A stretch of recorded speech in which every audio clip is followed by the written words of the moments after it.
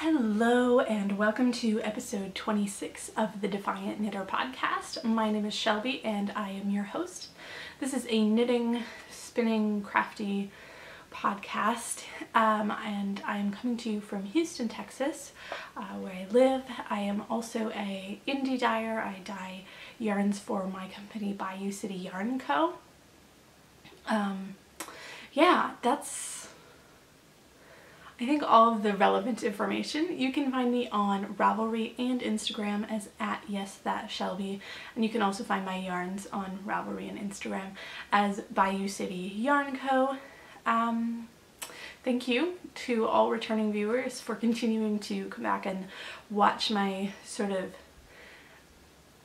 unfiltered nonsense from week to week, and thank you for all new viewers for coming to check me out, and I hope you enjoy the podcast. I have several things for you today. September 30th was the last day of quarter 3 for our 8 and 18 knit along, so I'm going to draw some prizes for that.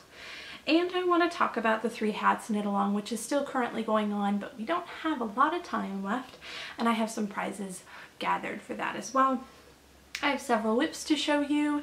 I have some several spinning things to show you, and then I kind of want to talk about what my plan is for the rest of the year. We have under 3 months left of 2018 and I want to make them count, and I want to feel good and satisfied with my knitting and content with where I'm at with all of my WIPs and things like that, and not feel stressed or overwhelmed by them.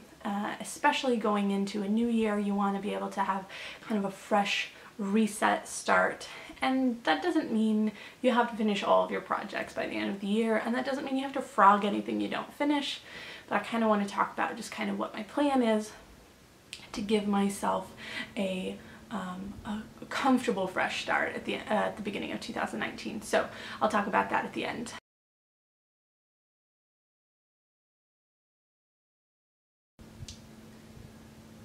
The prizes for the knit along, the 8 and 18 socks knit along. So if you are a new viewer, let me quickly recap what the 8 and 18 socks knit along is. For the year 2018, the one we are currently in, we are doing a quarterly full year knit along, where each quarter you knit 2 pairs of socks for a total of 8 pairs over the year. You can use any yarn you want. You just have to enter 2 pairs at a time per quarter. You can get as many entries as you want in a quarter, but 2 pairs counts as 1 entry. We do a pattern prize for each podcast episode that I remember, and a physical prize for 1 person during the quarter. Now, I did the pattern prize first here, and that was number 5. And the physical prize was number 6. So I'm going to go ahead and open up my phone here to that thread so that we can see who those winners are. I know that there was probably only 1 additional entry since the last time I pulled a pattern prize. So those of you who were early on to enter had more chances of winning that per podcast prize. So let's see, number 5 is Knit Takes 2, and that is Michelle. And actually, Knit Takes 2, Michelle, you do a lot of commenting on the YouTube videos, and you're active in the forum, and I really appreciate that. You have no idea how much that means to me to be able to have a conversation with everybody who is watching the podcast. So if you are so inclined, you should feel free to talk to me.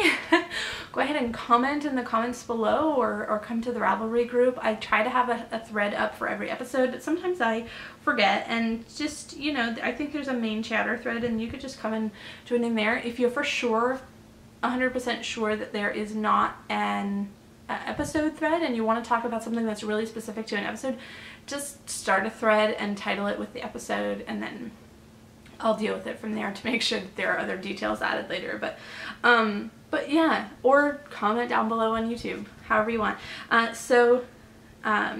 Michelle did a pair of socks in July and a pair of socks in September, and those are these ones.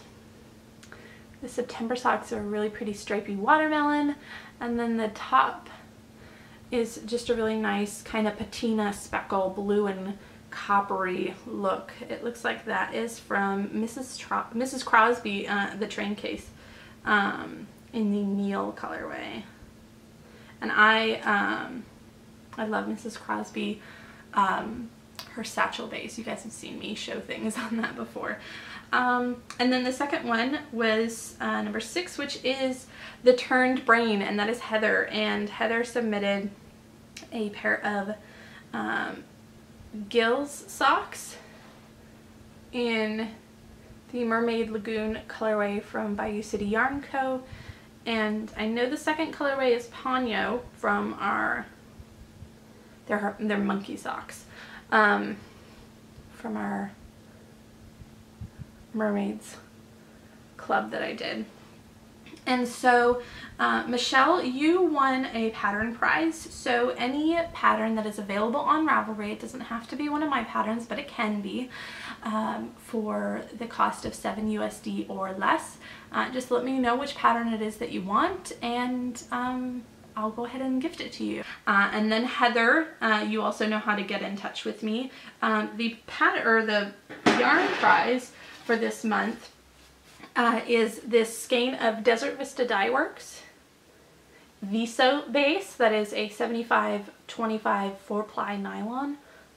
75-25 merino nylon 4-ply in the Mint Cocoa Quilt colorway. This is a self-striping. It's got this nice light kind of pastel mint green, a nice light tan, a chocolatey brown, and then a red. And it's just a really lovely kind of Christmassy colorway. Is it not gonna focus? I wonder why. Oh, there it goes. Yeah, this is really pretty colorway, and that is self-striping. And so that is your prize, Heather. I will go ahead and get that sent out to you. If you currently have an open order on my site, because I know that you're a pretty frequent customer, if you do have an open order on my site, I'll send it with that. If you don't right now, don't worry about it. I'll send it anyways. You know, you don't have to order something just to get your prize, I promise. And then I wanted to show what the next prize would be for next month. A little fuzz on that. The next, the final prize for the knit along, the final quarter, the October through December quarter, which I have not opened up the thread yet, but I will do very, very soon. If you happen to finish your 2 pairs of socks for the October through December quarter before I have an FO thread open, just go over to the chatter thread and tell me to open it. Because I will try to do it before you notice, but sometimes I get behind on things. So the 4th quarter prize will be this skein of yarn. And as always, if we get more than 50 entries, I will get another, a second prize, but so far we've been kind of a low-key knit along. And so there's that. I also know that we're coming up to the end of this knit along, and I have promised that there will be larger prize packs that I'll draw at the end of the year from participants who finished each quarter. So if you have been participating every quarter,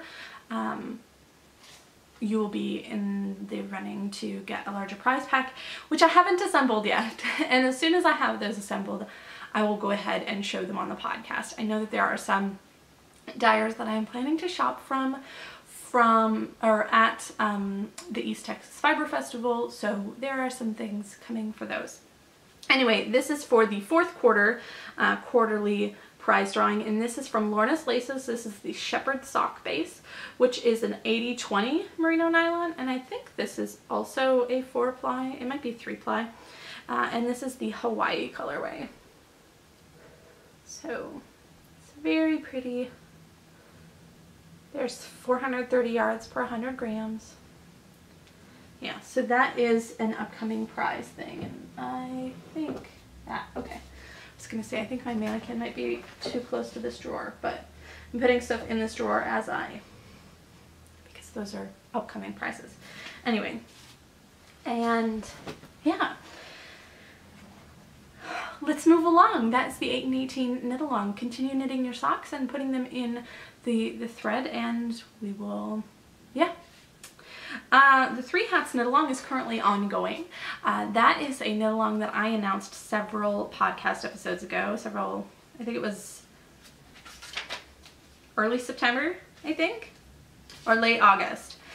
Yeah, so there are 3 hat patterns that we are knitting for this knit along. You can knit 1, 2, or all 3. They are the Starfighter Slouch Hat by Tracy Cox, which calls for DK weight yarn.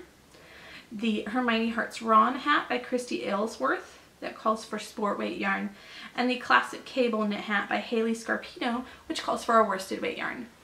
The prizes are as follows the entries are as follows. If you knit just one of those hats, you have 1 entry. So for each hat that you knit, one of each pattern, please post that in the FO thread. If you knit all 3 hats, please take either a photo of all 3 of them together, or make a little photo collage of all 3 of them together and make another post, so a 4th post essentially. And then if you knit at least one of those hats out of Bayou City Yarn Co. yarn, post that one again, so you can have up to 5 entries to win prizes. So far, I have 3 prizes that will be for that knit along, and I might gather more depending on how many people enter. If I have less entries, then... Oh, my cat's meowing at something. If I have less entries than the number of prizes I have, which I don't think is probably going to be the case. I feel like I've seen quite a few people have some WIPs on that. Then I will combine prizes, or I will just draw with 2 of the more higher value prizes. So that ends October 25th actually, and I actually don't... Do I have another episode between now and then? Why is she meowing? I'll go check on her in a minute if she continues meowing. Okay, so it'll be right after the next episode. So the next episode that goes up should go up around the 24th.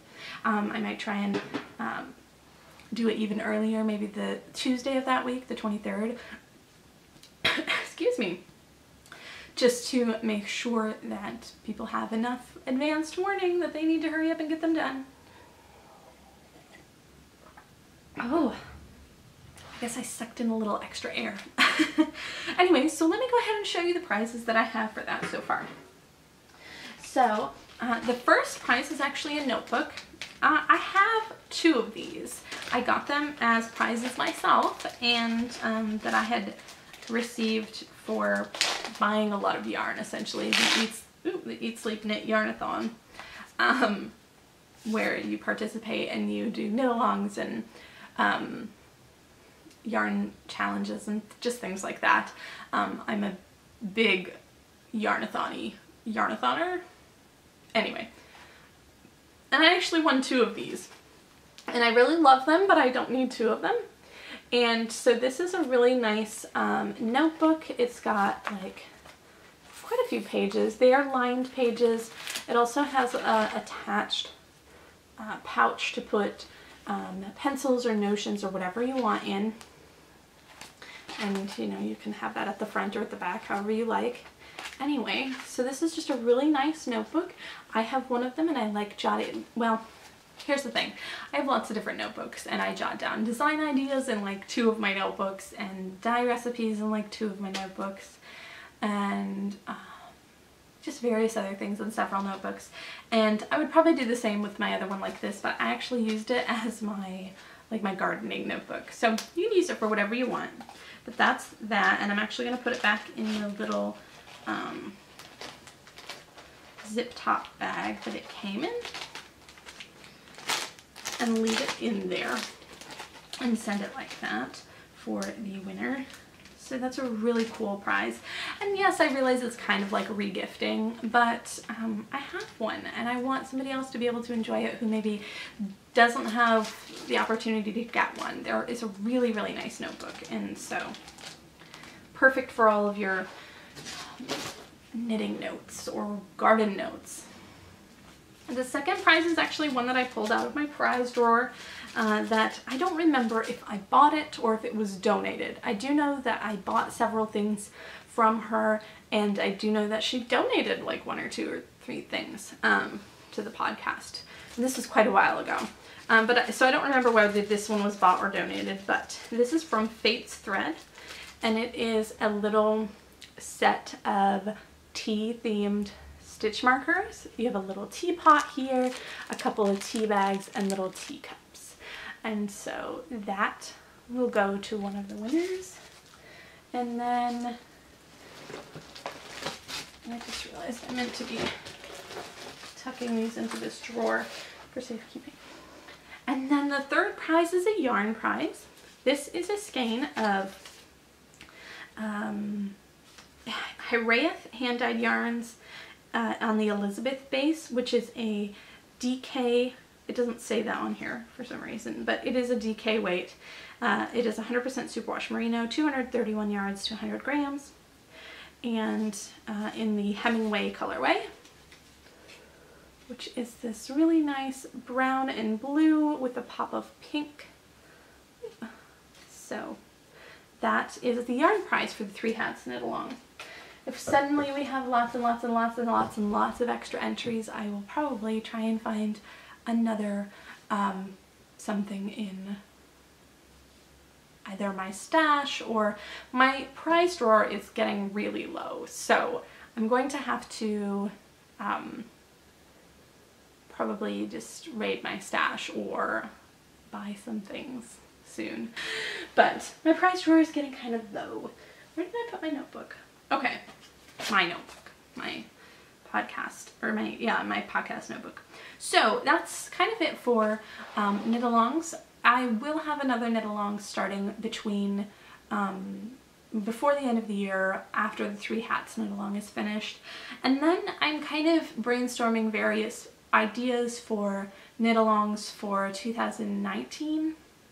I don't want to plan too much in advance, because I had planned kind of in advance for 2018, and then I ended up going through some personal things that made it difficult for me to podcast regularly. And so while I do want to make plans, I want to plan to make plans. I don't want to avoid making plans just out of the fear of feeling too depressed to podcast, but also I want to kind of keep it real and not give myself so much pressure that it ends up causing me to get in a spiraling round of depression, and So let's go ahead and talk about WIPs. On top, I actually have one that's not in a project bag, because this was kind of been sitting on my desk in my Yarn-It yarn bowl holder thing. And I've been trying to work on this pretty steadily. I do not have a pattern printout on this one because I've just been using, oh, I do. Okay. I guess I just left it at my computer. But this is the Starfighter Slouch hat. This is one of the hats for the knit along, the 3 hats cowl. And this is knit out of Yarn Love in the Amy March DK base, out of the Arabian Nights colorway. It's just a really beautiful tonal deep eggplant purple. And this is the Starfighter Slouch hat by Tracy Cox. My goodness, not Amy. I'm going to scooch forward a little bit. I will say that this particular hat is taking a little bit longer than I thought, because the stitch pattern is not difficult. Please don't think it's difficult, but it is kind of time consuming. So if you're planning on knitting all 3 hats for this knit along, I want to suggest casting on this one now so that you don't run out of time. I feel like I think the cable, classic cable hat will probably go faster than this, because honestly the cables on the bottom of this didn't take hardly any time at all. They're very simple cables. And again, this stitch pattern up here is simple, but it's kind of time consuming. It's a kind of star mesh detail that's probably not going to focus. Anyway, it's really, really lovely. I have to do probably twice as many repeats of this section as what I've already done. So I've got a ways to go. I am knitting these on the called for needle sizes because I felt like it was going to give me a decent gauge, and I haven't actually measured gauge. So I just, based on, I've knit enough hats out of DK weight yarn. Those of you who've been watching for a long time, you know that. I've knit so many hats out of DK weight yarn that looking at the pattern and looking at the called for needle sizes and things like that made me confident that I could use those and get a good size hat. I don't know yet if this is a keep hat or a gift hat or a donate hat, but I really love it, and just I might end up keeping it. We'll see.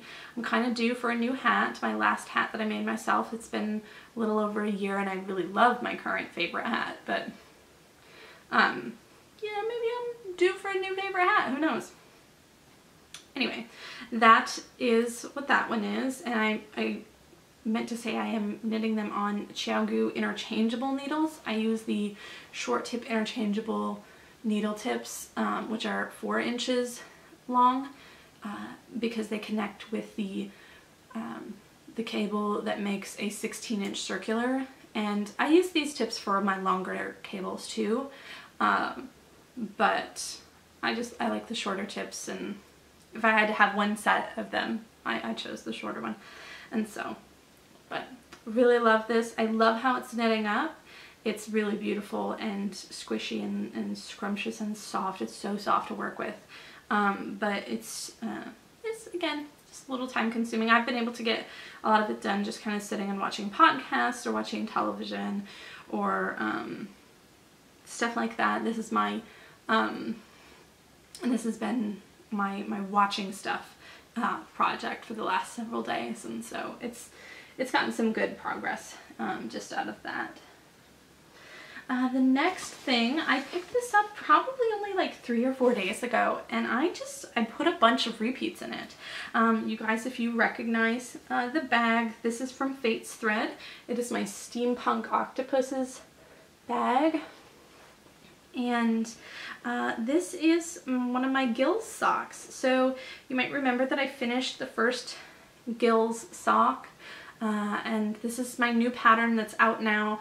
I have knit 2 of these now. I knit this initial sock, and then I knit a nicer sample out of yarn that would show it better for publishing it purposes. And I haven't knit the pair for that nicer sample out of, in fact it might still, yeah, it's still in here. There, it's kind of blowing out the camera, but that's the stitch pattern. I haven't cast on the second one of those yet. I really need to, but I've decided that I'm gonna kind of let myself finish this first, the second one of this pair. So the last time you guys saw this, it was down here where this clip for this little Sorcerer's Stone, Philosopher's Stone charm is. So I was way down there, and now I'm way up here. This charm just marks the 5th of the 10 repeats, and then this one just marks the last stitch of the previous repeat of whatever I've worked on. And I think, yeah, I just finished a repeat, and I believe I only have 2.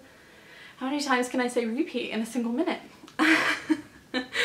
I've got 2 repeats of this stitch pattern left, and then I will start the second section of ribbing. And yeah, I'm really loving it. Honestly, it's one of those patterns for me that it's not one that I want to pick up and just do 1 row or 2 rows. I can, it's not that hard. You can easily tell where you are in the pattern, and after doing maybe 2 repeats, you can memorize the order of the rows so you can quickly go through it. At least that's been my experience. And so it's relatively easy to pick up and put down and, you know, easily figure out where you're at. But it's one of those ones where once you start working on it, you kind of want to, like, oh, I want to do the whole repeat, and then I want to do the whole next repeat, kind of like how self-striping socks works, where you want to get to the next color. But for me, because it's just a 6-row repeat and it's relatively easy and kind of mindless to work it, it's just been like that for me. So it took me a while to pick it back up, especially since I knit a whole other one of the socks in the meantime. But But yeah, I've got quite a bit done, and then once I get past the heel, then it is truly mindless knitting, because the foot section is all in stockinette, and I did that because I really wanted, when I was designing it, I really wanted to have a sock design that was primarily really just focused on the leg. And it's hard to show you on this because it's got this wild, I think my tension changed a little bit funny in this section when I was knitting this first sock, and it really made the leg kind of funky. The leg on this one is totally way more normal. In fact, it's more like how the foot is on this other one. We'll see, maybe my tension will go crazy and I'll have a funky looking foot on the second one. But I think either my tension changed or there's something with the yarn saturation being different in a different part of the skein. I don't know. But either way, it's been a really enjoyable knit. I've gotten quite a bit done on it. For my personal preferred gauge for socks, I use a 1.5 US 2.5 millimeter. I think it's 2.5. Yeah, 2.5 millimeter. And my preferred method, as I've talked about before, is a magic loop method with I prefer a 32-inch cable. I believe that this is a 40-inch cable, because I tried several times to do two at a time socks. And so the 40-inch cable was better for that. But I've kind of just gone into just doing one at a time, because I tend to prefer being able to see more progress faster, and that's just how my brain works. But yeah, the color that I'm using for this is Beam Me Up, and this is Magnolia Sock, which is an MCN merino cashmere nylon from Western Sky Knits. And this was a space themed exclusive colorway to Eat Sleep Knit from 2006, and I had purchased this from a D-stash, so I don't actually even have like a label to show you or anything. Not that I showed you a label for the other one, so okay, I have one more WIP to show you, but before I do,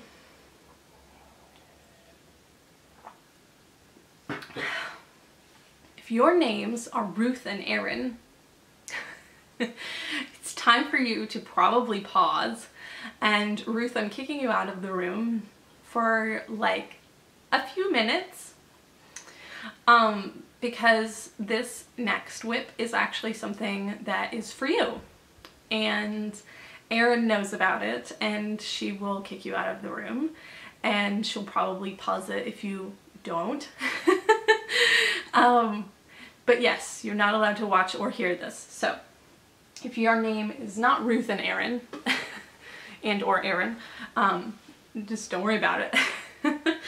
And then, yeah, Erin, you can let your mom come back in when this is over, and you'll obviously be watching, so you'll know when that is. I don't have to put a timestamp because this is only for her. So this next project has been kind of a secret project, but Erin has been getting secret updates, and she told me that I should share it on the podcast, and that she promised she would kick her mom out of the room when they watch. So that I can show this to you all, because I've been working on this and I'm pretty proud of it, and I'm really enjoying it. And I actually haven't worked on it for the last like 5 days, but for the week before that I put a lot of time into that, and then I've actually been working on it for a couple months now.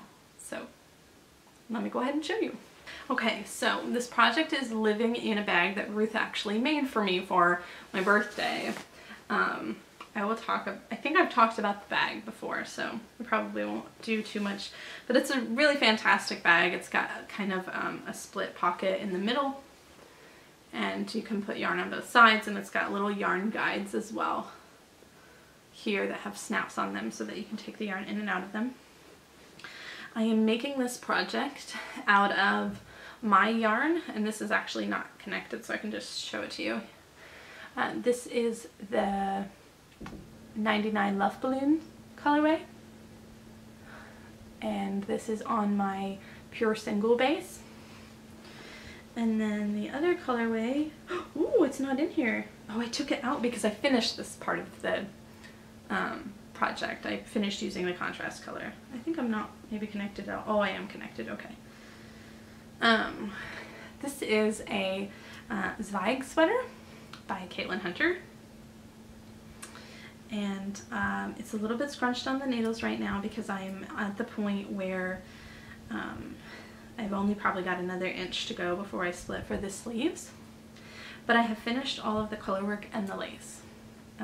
So all that's left now is the main body and sleeves. The contrast color is the Elephant, which is also by UC Yarn Co. and the Pure Single Base.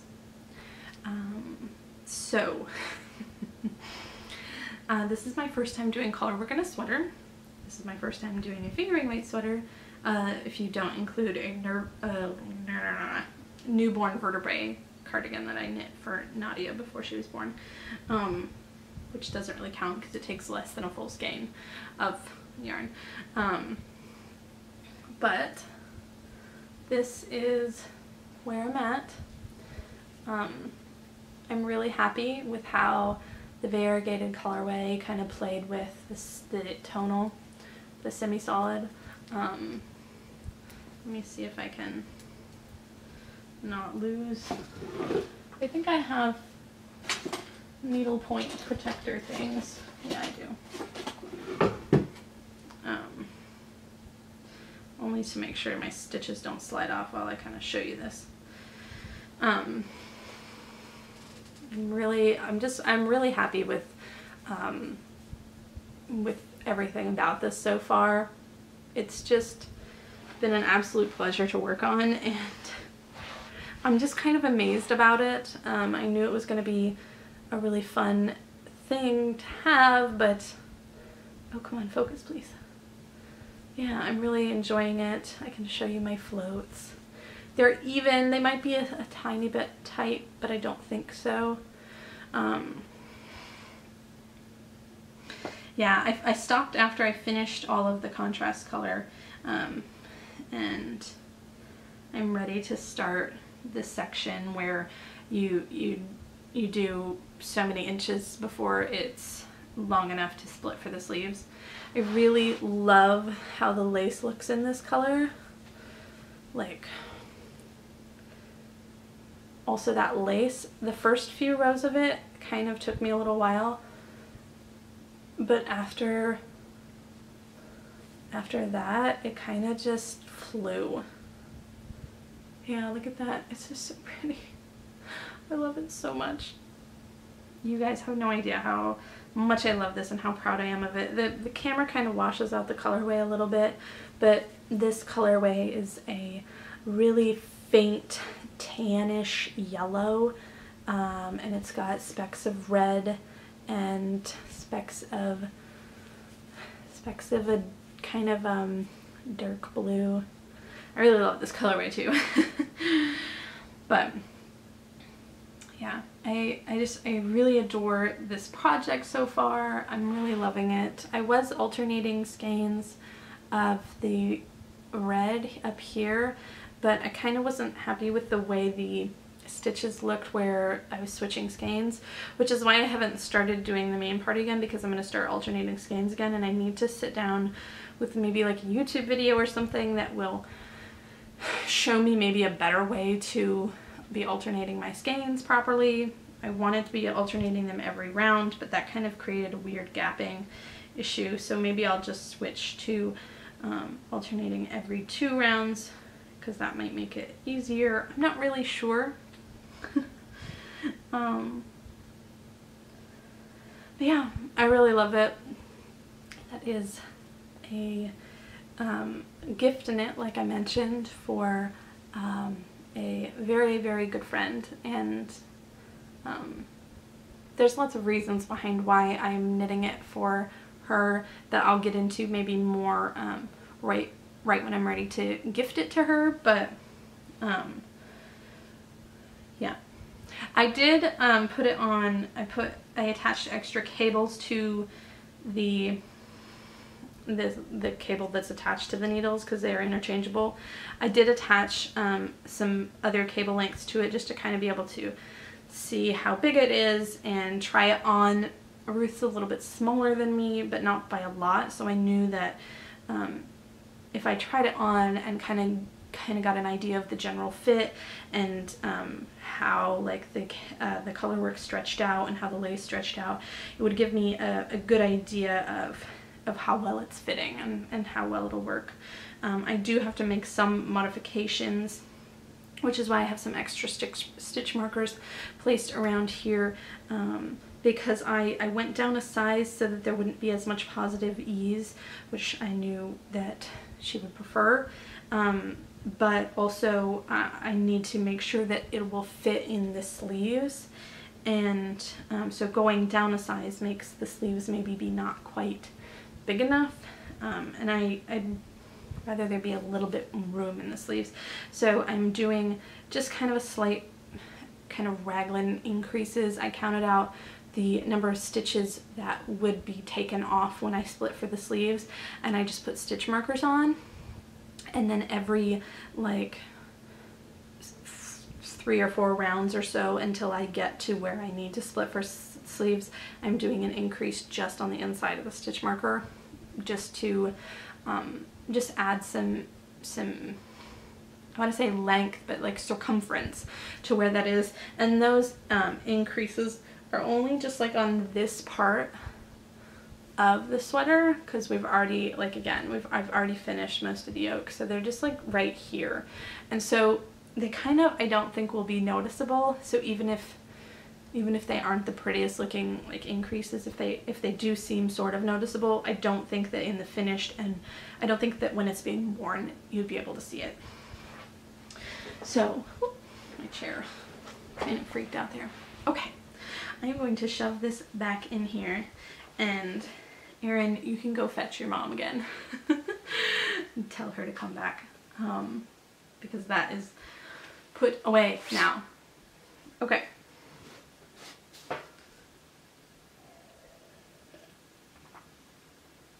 I do not have any FOs. So that's what it is. I'm gonna go ahead and pop us over to the Shelby and Nick of last night. We recorded a little segment for Nick to talk about some of his cross-stitch projects again last night, and I'll go ahead and insert that here before I talk about spinning. Okay. What? I didn't know you hit it. Yeah. Okay, so Nick is back to give us some more cross-stitching eye candy and things. And yeah, I'm just gonna let him lead this, and I'm gonna knit because... Cool. Yep. I like to multitask too. When I last was on this thing, I talked about my current project, which I'll wait for the end, I guess, and only my first project, which was an octopus. And I said we'd do more later. So the first one I'll talk about is my second project. The first project I did was the octopus. It took like a week. The second project I did was like 5 or 6 colors. 5 colors. And it was bigger, and it took me like a whole month. And we talked about like the kits that we had bought, and this is that kit. Yeah, it was the kit that told me, you gave me all the supplies for it and everything. And it is a sloth. And it says free hugs. It's very, very cute. And it took forever for me. But this is again my second project, so I had to struggle when doing this, getting floss on needles. And what's the name of the thing to get? Just the needle threader, is that what you're talking needle about? threaders, getting those and breaking those at a quick rate, and then running out of them and not being able to cross stitch at that same time, finding time to do this during the day. It was during the summer, and I was able to find a lot of time for it actually. I remember starting definitely right there with that little cute nose face area, Yeah. wondering how I was going to do those white dots. Oh my goodness, one color dot. This is when everything was hard for me. I thought the sloth brown took forever. I think I ended up making a mistake, and one of the arms was slightly too long, and I had to fix that one as well. Just like one row. It was a simple mistake, but it freaked me out. The hearts were pretty fun. the words free hugs seem to take forever. I actually ended up doing the white part first and then the blue part, because I thought that'd be more, I thought the blue would be more difficult just because of the size of it. And it did feel like it took forever. Another cool thing about this project is the back is actually relatively neat in terms of any of my projects. You can clearly see the rows, nice stopping points and all that. It doesn't look chaotic. I didn't overlap a lot of things except for a little bit down there in the blue and white. But as one of my neater projects, this one is just hanging up in our entryway where our shoes go. It's just a house cross stitch, my second project right here. Mm-hmm. And again, it felt like it took a long time, and it did. The hoop came with the project also, I think, yeah. Right? That's the one that came with it. They gave me a hoop, the cloth, the colors in pre-cut sizes, and I still have all them labeled. It's different than my other ones because they're not bobbined still. I just realized looking at the back of this that like there's a little stain, like staining here. It might just be the shadows in here though. It might not be anything. I could be making it up. Could be a potential staining because I did eat while doing this one a few times. Finding good times. But overall it's very cute. It felt like a bold project for my second go around. I finished it before my summer program ended, so the people who knew I started it in summer got to see it done, and it was really cool. And it was a good big project for me to jump into bigger projects from. Yeah. Overall, I really enjoy this one. I could do this one again probably at my current rate in like a week. Yeah, it took you what, like 3 weeks to do it or more? 3 or 4, like a whole month. You'd probably do that a lot faster now. You'd be less. I think that your speed has come from being more confident.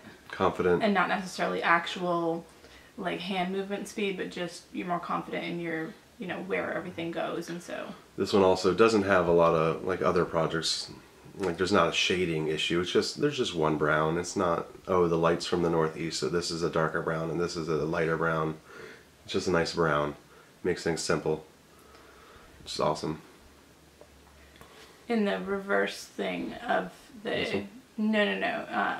So in the camera for us it looks kind of reversed. It won't like on the final editing software and stuff like that, but for us it looks kind of reversed, and the word hugs looks sort of like the word but. Yeah.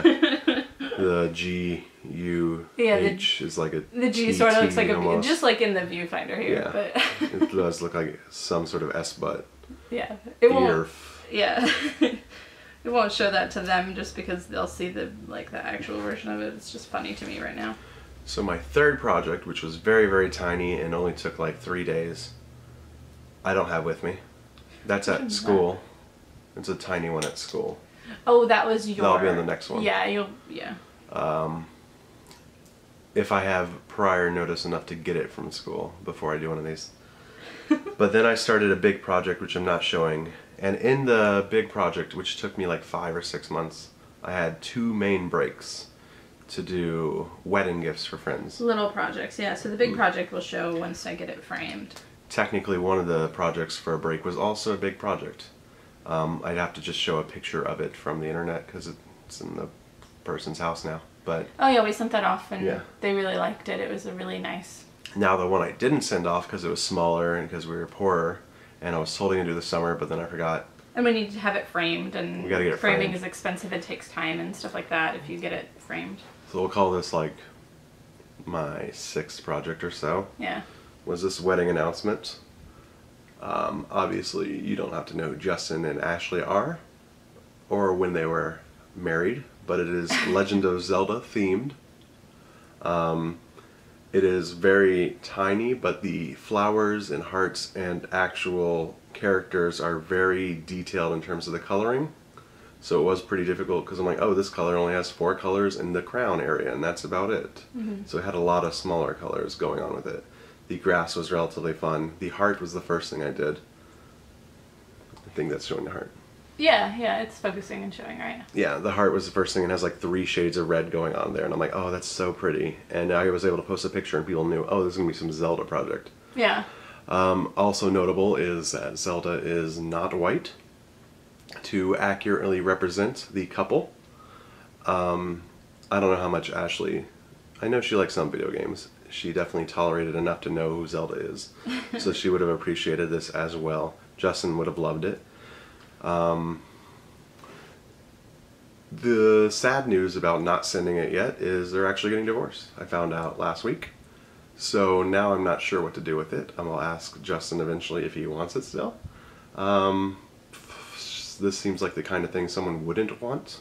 Yeah. After a divorce, given what it is, but it is really cool still, and I'm now able to show it in public. Looking really close at the grass area, there is technically a white flower, but it's hard to tell. This is something that would have been good to have backstitching for or something. Yeah. Just to kind of highlight it. If I were to zoom into one of these bushes, I'll wait for it to focus. Struggling just because it's waving around a little bit, but either way, they're identical on both sides, the bushes and the flower bush, but they're very detailed as well. So it's a really cool small one. It was a nice break from the bigger project you'll see the next time. That also will be framed at some point in the future. Yeah, we do need to get that framed. So we can hang it up in the house. Maybe we'll just avoid having you be on the podcast for you'll skip another episode like you did last time. Yeah. And then by that time, that gives us almost a month and we can maybe get it framed by then. If this focuses, the back of Link and Zelda are really chaotic there. Yeah. Because again, I wasn't as good with the smaller squares close together and only a couple of colors going on. But everything else is nice. The lettering, the bushes are relatively okay. I don't remember how long this one took me, probably only like 2 weeks because I was motivated to get it done so I can get back to the other project. And I was like, and the wedding had already passed, like the date was at so June you were stitching this 2016. last fall of 2017. Yeah, it was already late for the first anniversary, so I was like, maybe I'll get it for the second, and it was done by the second, and I didn't send it. Yeah, we just didn't get a chance to send it out. And now it's done before there's a third anniversary. Will it ever exist? Regardless. It's a really nice piece. It's just kind of disappointing that we're kind of not sure what to do with it now. Hang it up in our house, I guess. I don't know. Do I just here's Link and Black Zelda, you know? Right. Just fold up. You can't even fold off the date on the bottom without folding over a bush. Yeah, you'd have to rip out the stitches, and then it'd be just kind of the challenge of trying to deal with that area might be faded out a little bit or something. Yeah. So. All right. To my big project, which is bigger, I can tell you the last time I was on it, I was on an outline of Ursula's face. And you could tell it was an Ursula outline. Yeah. Since then, I finished that page, did 3 other pages, and I'm now on the 4th page since then. So it's really been, that was like half, and then 3, and then another half. So it's been 4 pages since then, which is a lot of pages on its 30-ish pages project. And let's see, let me do a big view first.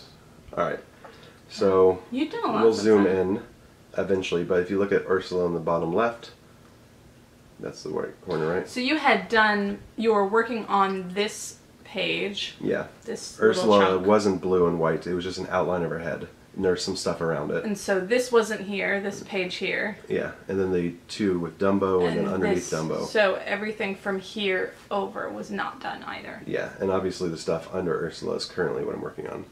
So if I were to fold this up. He's kind of zigzagging around on the edges for a purpose that he'll tell you in a minute. Yeah, here, make it closer. From Ursula, I was able to get to these guys, which are little heartless creatures. 2 of them.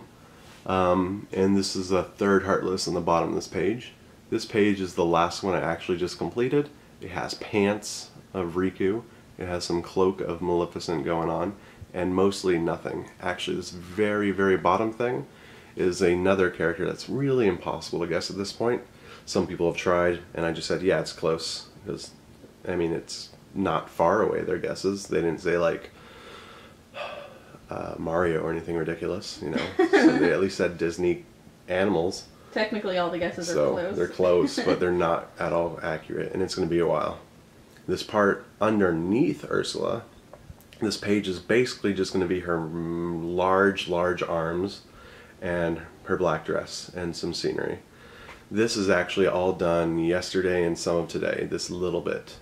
Or this, it's actually a lot of bit of that page. So I did a lot of work the last 2 days. Yeah, you have. This is not the bottom of the picture still. There's actually going to be another half page underneath it, and that will be the bottom. Before I had been doing like, oops.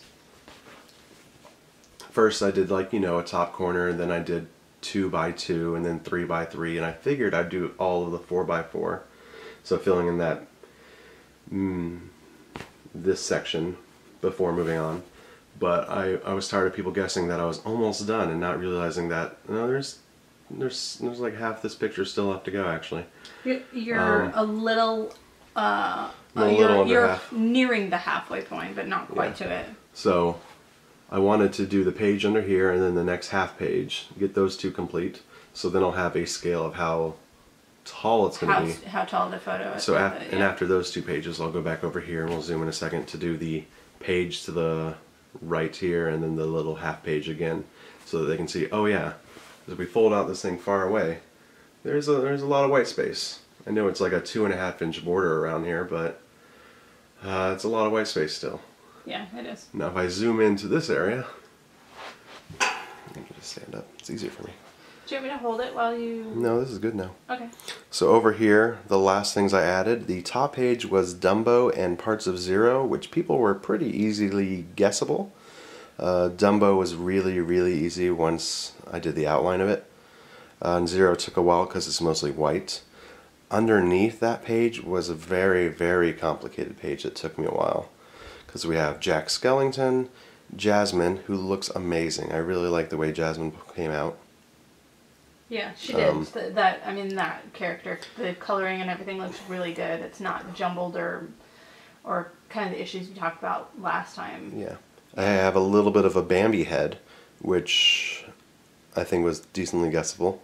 And then Belle actually took people a while because I mostly focused on the white face area before I did any of her hair. The hair was the last part of this page. And then it looked ridiculous. It looked really creepy without the hair, and it looked like some weird ghost. Oh, the guesses were really fun, though. They were all over the place. People were thinking it was Rapunzel, like from Tangled. What else were people guessing? Just any woman character that wasn't Belle. It was just really funny. People, someone guessed Kyrie. And yeah, but Kyrie's already in the picture in the red hair over there on the bottom. And then, there's more of Alice's head, another corner. Her head has now been in the corner of 4 pages, and I've done 3 of them. But I won't be able to finish it until I do this page and the little half page, and then maybe I'll come to this page next. We'll see. Who knows? But she'll take forever to finish compared to other characters, just for how long. Might as well just do another zoom in around so you can see some of the things. Standing up was a good idea. Yeah, it was. But I did so much of this page also the 2 days before the last 2 days, like on Friday and Saturday. It was mostly background, and I did all the hard parts around the Heartless. There's just so many random white, gray, brown colors around them that it felt like nothing was getting done all week, even though it was just a small amount at a time. But then when I got to do this big background area, it was great. I don't think the Ursula arm body will take too long, because here's like 4 or 5 black colors, and then like 5 to 6 blue colors is most of it. And some grays, and big sections. I'm in the middle of actually working on this arm, so this will be further done tonight after this podcast, and I'll probably get at least another hour of stitching in. Like in that big arm section that is right here, there's only like 3 or 4 blues, and they're mostly in big sections with like 2 of those 4 blues being a couple pieces here and there. So we'll get a lot of it done, over half of it done, roughly. I do have a small little bit right there. This like 3 or 4 pieces down. I was like, oh, should I do the next half page at the same time? And the last time I did 2 pages at the same time. It took forever. It felt like I wasn't getting enough done. It felt like it took too long. So I was like, no, let me complete this whole page, and then go down and just do the other little half, so I can have a border. Tomorrow I should be able to get a decent amount done too. The rest of the week, we'll see, but probably not. next weekend will have to be another gung-ho week. It'd be nice if by next Sunday I do finish this page and the one under, but we'll see about that. But overall... Yeah. For anybody who wants to see more details about previous section, and we've talked about stuff we talked about last time, that was episode 23, I think. So you missed the, might have been 24. I don't know. Now I feel like I felt like 23 was right, but now I'm second guessing myself. And you can see my daily progress pictures on the internet. Oh man, this is day 94 or 95 right now. I don't recall. I always remember at the end of the day when I post a picture on Instagram and my updates. But I'm almost to day 100. Mm-hmm. The next time you see this progress, it'll be after day 100. My goal is to finish everything by like day 209. And during that time, I do have a Thanksgiving break. And I will have a winter break, depending on jobs. I'll probably have a winter break still. Which will be, like, the winter break will be like over mode, go crazy for 2.5, whatever all amount of time, weeks. Because January won't have as many breaks. They'll have a Martin Luther King Day and some weekends, but I need it by the end of January, so, you know. I want it by the end of January. Other than that, if you have questions in the future, ask them. Shelby might make me answer them eventually.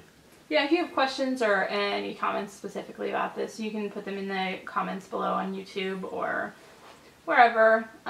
If you want... Pants. What? I just really like the Riku pants, those blue things. Okay. I mean, also, and then Nick is on Instagram at Nico, Nicko, Stitch. And you can find him on there. All the information will be in the down bar thing. Next time on here, you'll get to see an update, yeah, a small math project, and the big project that was a Shelby... The one that we are alluding to mysteriously. Some of you who've kind of been following stuff for us for a while and might be paying attention to other things, you'll know what it is already. So it's not like a top secret thing. It's been shared on the internet. Yeah. In fact, it might even be on your Instagram. I think you posted some pictures of it. But yeah. Anyway, it's a bigger project. It's bigger than the other two smaller ones he showed you. And yeah. Smaller than the current one he's working on. My first big project.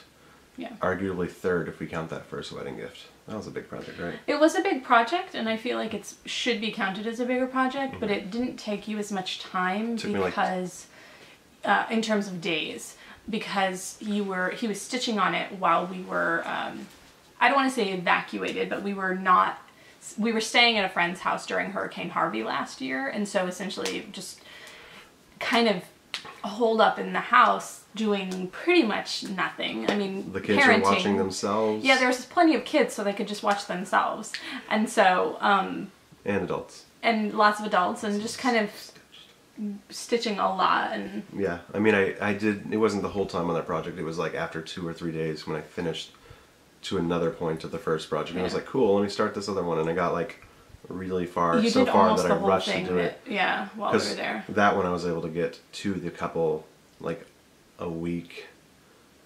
I mean, I think we got the week after You started it before their wedding. Yeah, yeah. And so, it was framed before their wedding. And it was, and so we sent it like a week later. Like, yeah, they had just got. I think they just got married, and then we sent it. So they got it like a few days after their marriage. So it was really close. It was a big wedding. I think we sent it during the time that they were maybe honeymooning or something like that, and so they got it really quickly afterwards, and I think they really liked it. So. Ideally, it's in their house hung up, because I think they said that. That's the hope. It's framed, so it's not like they had to try and frame it or anything to find a way to hang it. So shipping that was tricky because I was really, really anxious about the glass breaking and things like that. But they got it in good shape and stuff. So we'll try and get a photo of it so that print out a picture, I guess. Yeah. Instead of showing you on my phone. Well, next time when we talk about it, if we get a chance to, I'll just insert a picture into the video somehow. My editing software is not that great, but it'll do that, I guess. Anyway, I think that's all Nick has for us. Yeah. This is Nick. Did I not? I don't think I introduced you. You know, I think you said, now Nick will talk. Oh, okay. Something like that. That's me. So, okay, cool. Alright, so let's talk about spinning. I had a project that was on my bobbin, I think, last time I showed you. And I think I had shown it to you. Maybe I hadn't because it was maybe too much like in progress. I don't know. I think I had showed it to you. But I have finished that one now. This is a 2-ply, about like a DK worsted-ish weight. It's pretty thick and thin. It's got some larger slubby bits to it. And it's not perfectly evenly plied, but it's about a DK worsted weight. I can knit it at a DK gauge, I think. This is BFL, Blue Face Lister, no. Yes, BFL, in the goldenrod colorway that I got from Gritty Knits several years ago. And yeah, I got about 240 yards of it. I'm pretty happy with it. I haven't actually measured.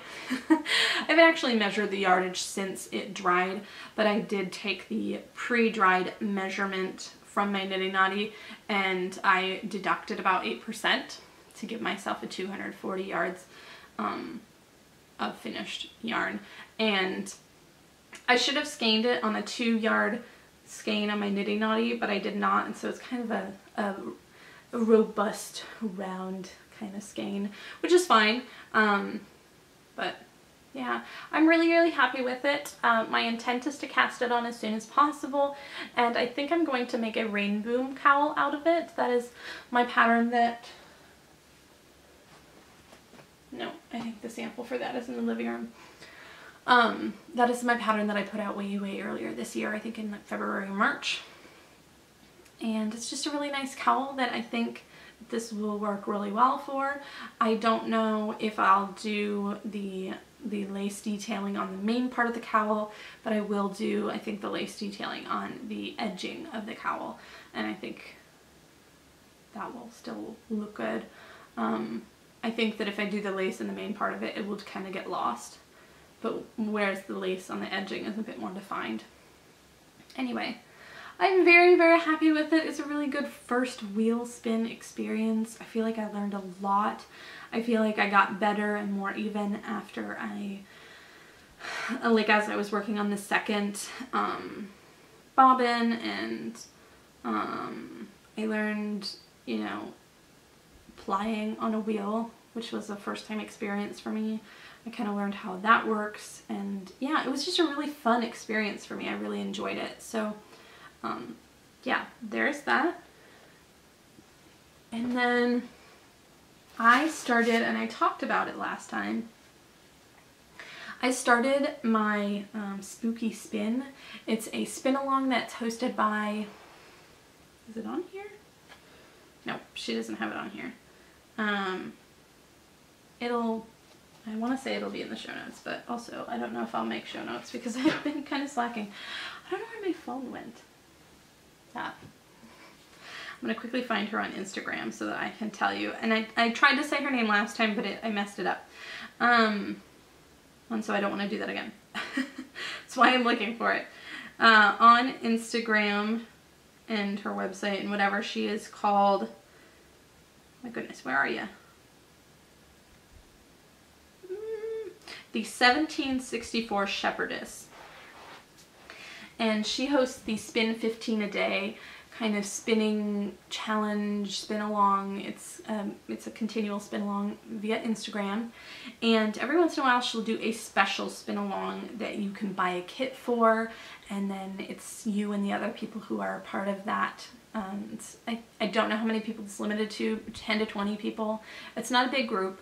And then you get the fiber and you get some accessories, and I showed this all last time.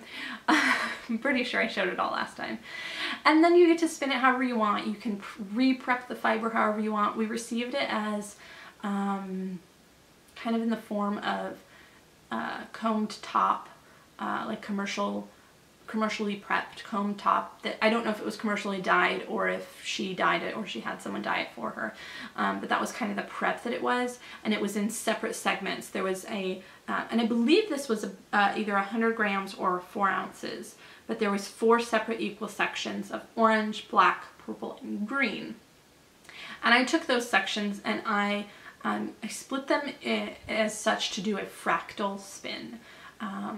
And I will probably talk more about how fractal spin works in a different video or just in a different podcast episode, or maybe I'll do a vlog episode on it, since I've been trying to sort of do occasional vlogs this month for Vlogtober. I'm not doing every day, but I did do a video the other day about designer confessions.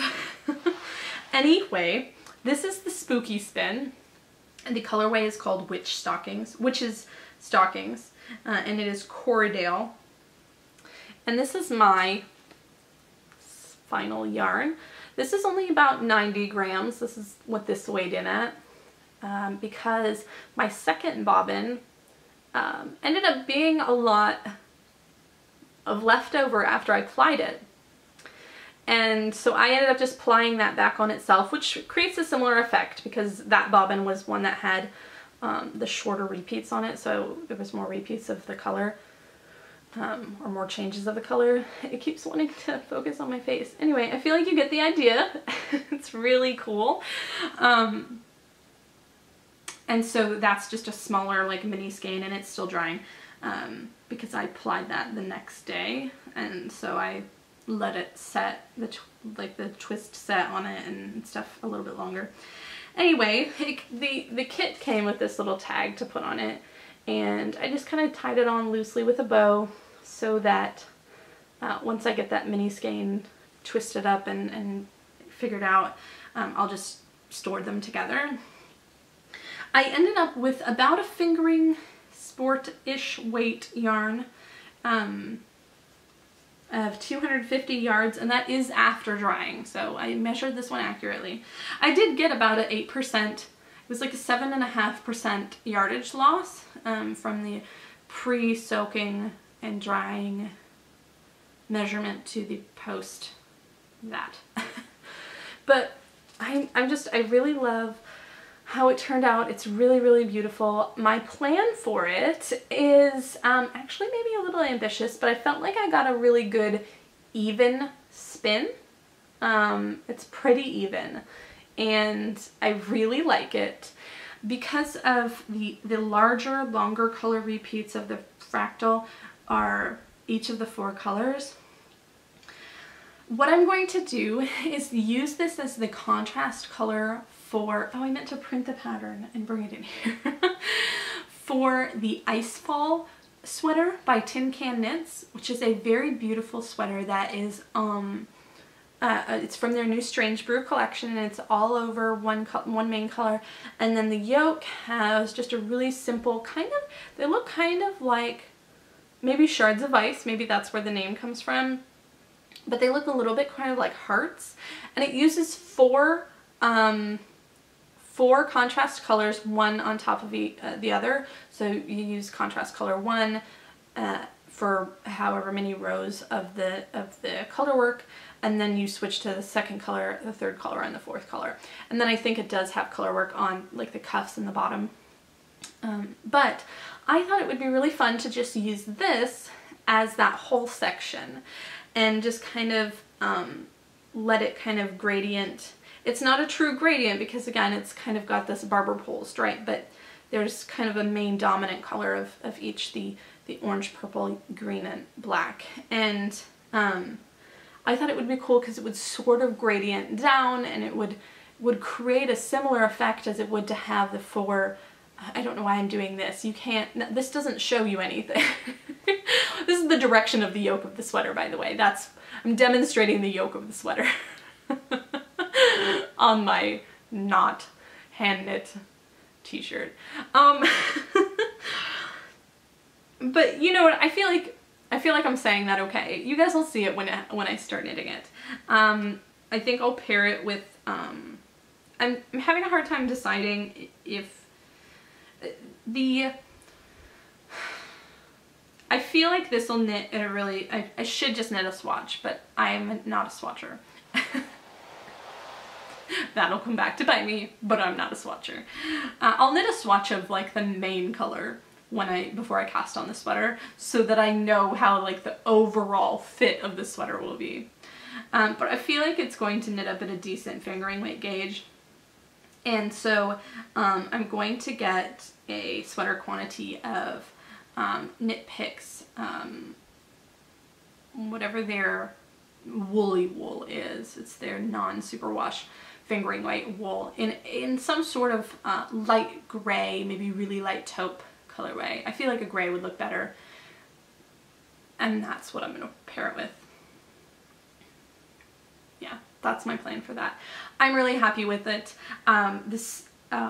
Heather had commented on Instagram that she thought that maybe I had got my hands on some Spin Cycle. Girl, I wish. But it does make me feel really proud of my work, and I feel like I'm so thankful for all of the compliments, because this is something that I've made with my hands that feels like, this is kind of the same feeling I get when I dye a new colorway that is really like, wow, I can't believe I made that up. Or when I dye a colorway that is one that I really love. It's just, I'm really proud of myself, and I really like how this has turned up. And if I didn't have a plan for it, this would be a sellable type of quality for somebody looking for a nice hand-spun thing like Spin Cycle.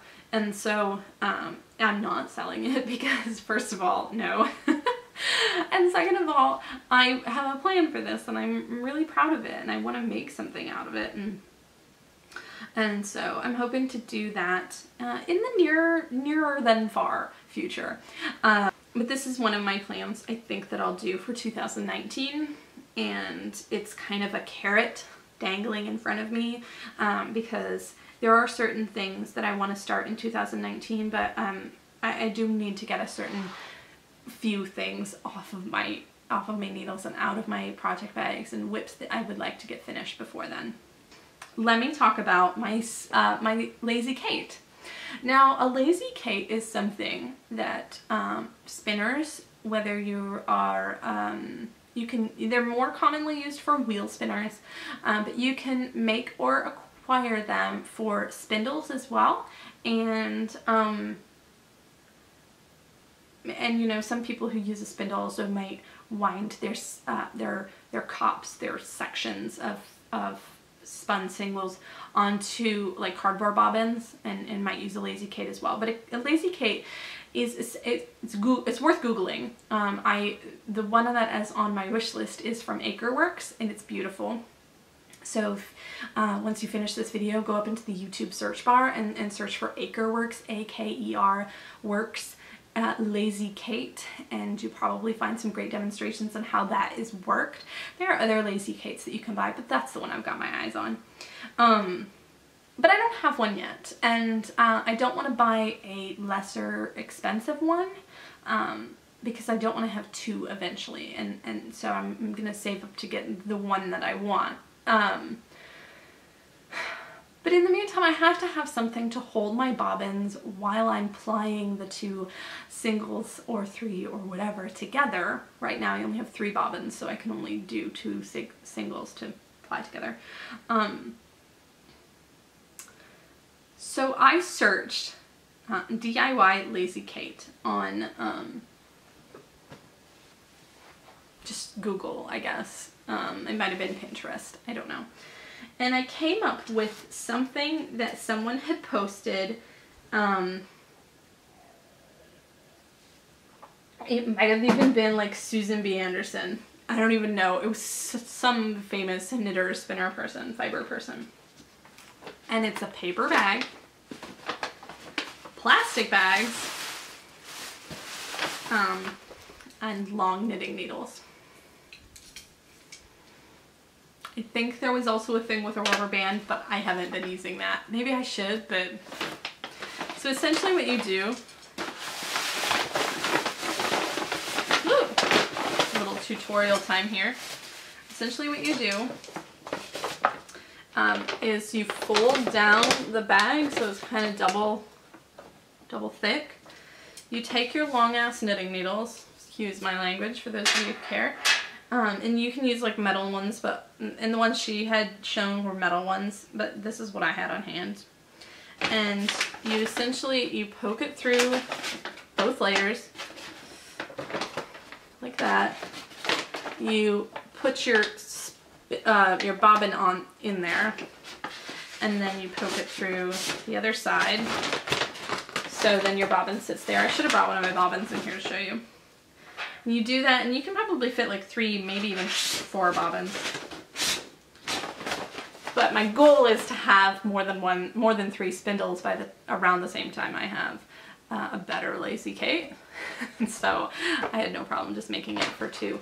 And then what the bags are for, the plastic bags, you shove them in the bottom, kind of fluffed up, and that provides enough drag that it tensions the bobbins from pulling off too quickly, because you don't want your bobbins to, like, if while you're playing, you're essentially pulling yarn off the bobbin. And you may know this, but if you have a spool of any kind, I mean, you probably have a spool of thread, do this. If you're not a spinner or anything like that and you want to know what I'm talking about, this will be fun for you. Get a spool of yarn, or get a spool of thread, because you probably have a spool of thread somewhere. I have a sewing machine back here, and there's literally not a spool of thread attached to it. The person who said you have a spool of thread, because you probably do. Oh, and the one that I have in here is got plastic wrapped around it still. Anyway, grab the end of it, and then just like yank that, and yank only what you need, and you will see that the rest of that spool will just continue unfurling itself. And while you're plying, you don't want that to happen with your bobbin, because if you do, then it will spool off way more than you need, and then your singles will get all twisted and it'll be a mess.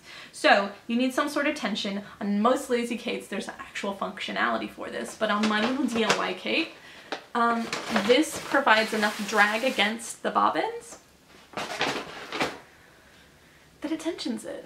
I think there's a thing with the rubber band that you're supposed to do too, but I think it was optional, and if it wasn't, whatever, it worked fine. But this is no joke, this is what I used as a Lazy Kate for these 2 skeins of yarn that are now in a bag that's over here, and I'm not gonna reach and grab them. So Acreworks is on my wish list. I want to get the maple finish Acreworks Lazy Kate, because it'll match my shacked sidekick. I feel like I'll have a similar finish, and the reason I specifically want theirs is because it's completely flat pack. You can put all of the spindle holder things kind of compacted down, so essentially it's like the thickness of this notebook, and just like maybe a little bit wider and a little bit longer, but it's just a rectangle once you've flattened it down. And so that's one of the reasons that I want to get that. It also has 4 holders for the bobbins. I believe the holders are called spindles. I could be wrong. The sticks, the dowels, the things that hold the bobbins. It has 4 of them, so if I ever am inclined to do a 4-ply yarn that is a typical 4-ply instead of like a cable ply or something like that, then I'll have that extra spot. I probably would never be inclined to do more than a 4-ply, and honestly, I'm really liking the way the 2-ply looks. But that being said, again, like I said before, I don't want to have to buy more than 1 Lazy Kate, and so I'd like that one. It's a little bit of an investment, but Acreworks makes great things, and so that's my plan, is to get that. And then when I get that, hopefully get a couple bobbins. And yeah, bobbins aren't cheap, but also, you know, they're probably require enough kind of engineering to create, so it's okay, they're not cheap. Same with the Lazy Kate. So I want to talk about my next spinning, like what's up next for that. So it's kind of a twofold what's next. I'm going to actually give my wheel a little break because I want to do something kind of fun with what my next wheel spin is, but also I want to not neglect my spindle spins. I have 2 active spins on my Turkish spindles, and my plan is to spin every day on these, spin about 15 minutes a day or so, and get, oh, this is still attached to a clump of fiber. And get to the end of the cop, or the, you know, as much fits on the spindle before you take it off the spindle and you start a new one. I want to get to the end of the cop on both of these, my current ones. So this one is probably about a quarter of the way full. This is a BFL silk blend in the Smitten colorway from Sweet Georgia Yarns. And I bought this from Eat Sleep Knit. This is the blend that they carry. And my spindle is from Turtle Made. And yeah, so this has been just kind of a really nice spin. It gave me a lot of decent practice before getting my wheel, and the BFL, it kind of gave me an idea of how the BFL works with the staple of the BFL, longer fiber lengths, and the silk, and kind of how that works with how slippy it is. And but yeah, I don't want to ignore this, and so I want to spin to you know, about out to here on this. I am not plying as I go. I know that you can ply as you go with the Turkish spindle. I just haven't been. I'm noticing some things that from spinning on my spindle I've learned about this, is that I feel like I should have let this be higher twist, like more twist in the single, because it might be a little bit difficult to ply. But I have always been, with my spindles, one that kind of over twists anyway, so I feel like it'll probably be okay. I've got quite a lot of this left though, and this is my first turtle, or my first cop of this, and so at least I think it is. I don't think I have a finished one in here. But yeah, I've got a lot of fiber left, and so I want to get to the end of that cop, and that, if I'm spinning regularly on it, which I haven't lately, shouldn't take me all that long. I mean, if I put as much time into doing it on here as I was spinning on my wheel, I could easily get to the end of the cop. Not the end of the fiber, because spindling does take longer, but the end of that. And then the second one that I have in progress, and this, by the way, is in my fat squirrel bag. This is the only one I have. I tend to miss her updates. I'm not very good at paying attention to updates for makers. But it's just a really cute kind of mod. It's got bears and roosters slash chickens, I guess, flowers, rabbits, houses. It's just really cute, and I really like it. And then in this bag, which was a gift, it was part of the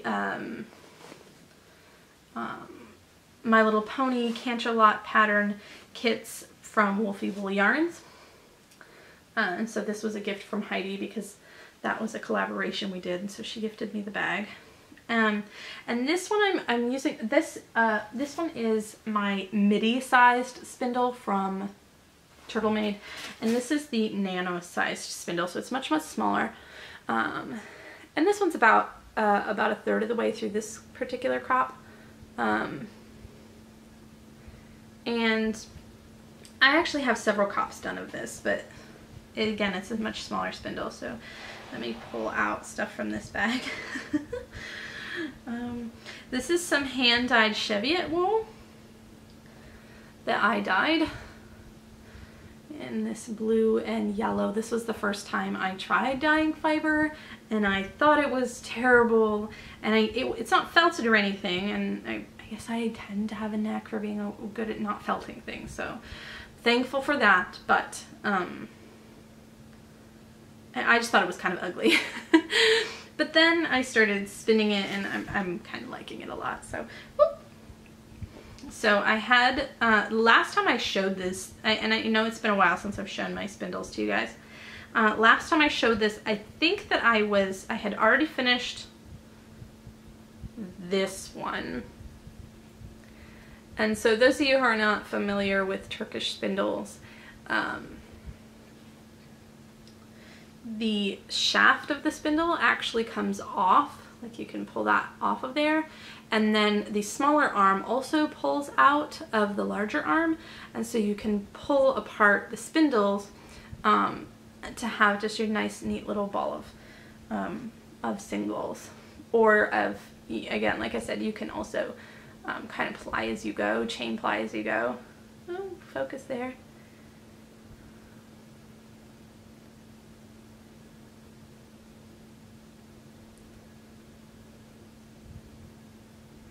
But yeah, so last time I showed you, I think I had already finished this one, and I was not very far into this one, but I have made some progress on it. Not recently, but not that long ago either.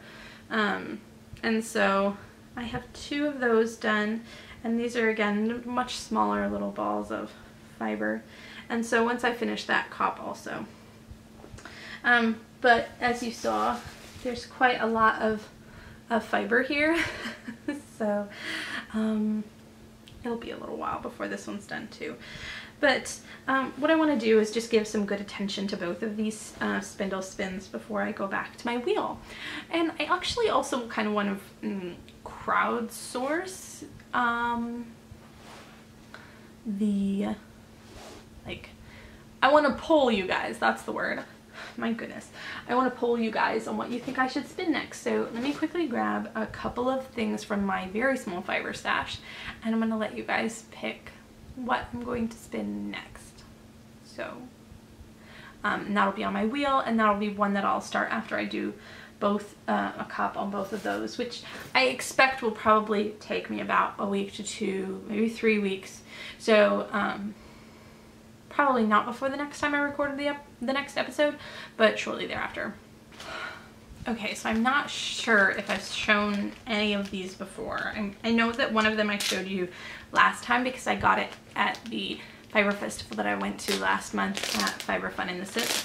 Sorry, I'm just opening a plastic bag that this bat is stored in. So there's 3 options that I'm giving you. Again, my fiber stash is not very large, and so this is like 3 out of the 6 things available.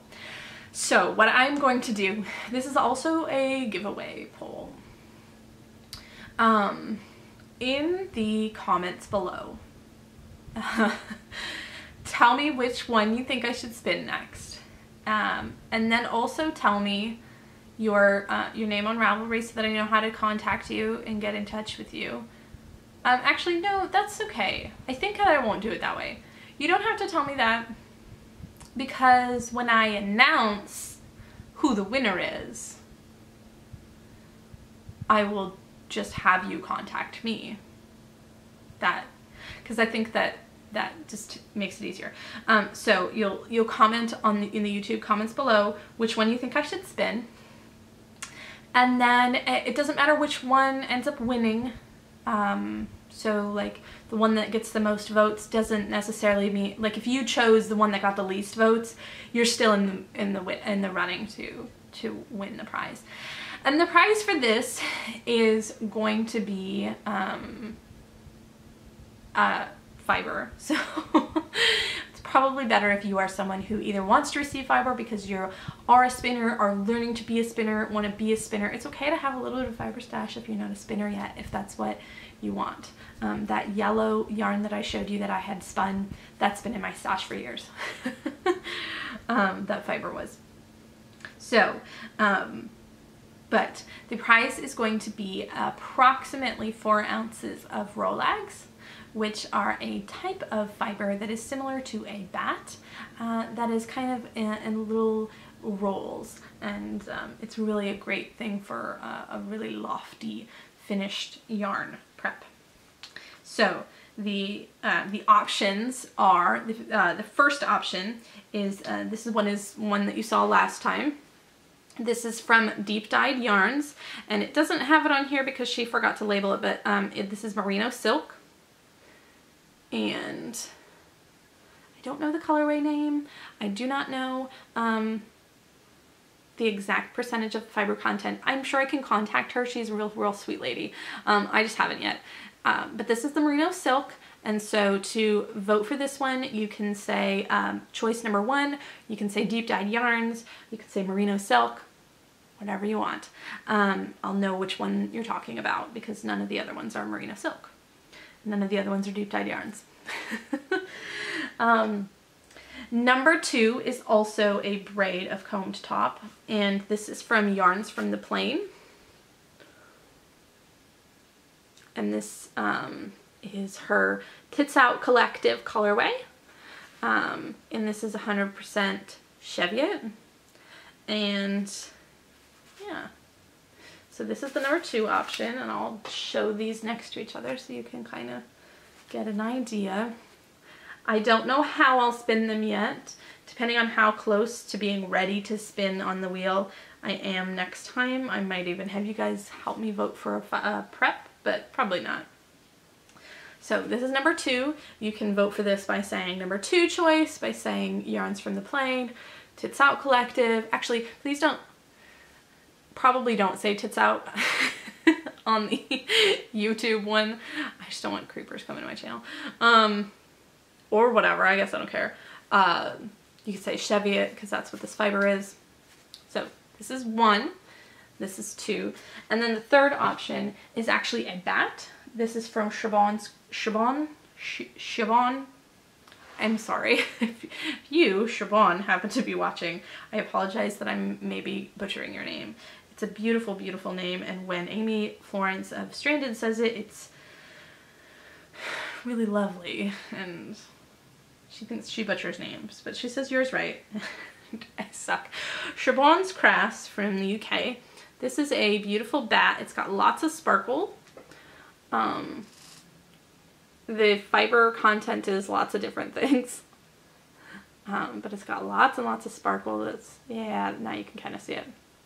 Lots of different blues and silvers. I